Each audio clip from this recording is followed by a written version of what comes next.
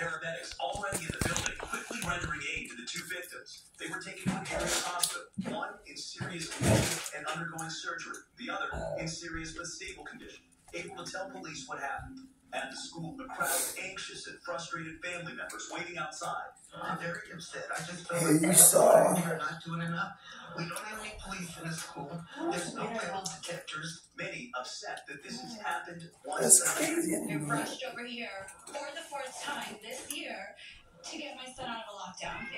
So in 1995, World's Strongest Man started a new lift called the Flintstone lift. Give me, watch, I'll show you something. Last year. No, that was 1995. Oh, yeah. Last year, it looked like that, 95. The Flintstone lift. That's what we're doing. Yeah, but look, last year, the Ukrainian won everything. He Flintstone lifted 520 pounds over his head. You saw him? The screenshot? Oh, my God. Oh, wait. This guy. That's 500? 525.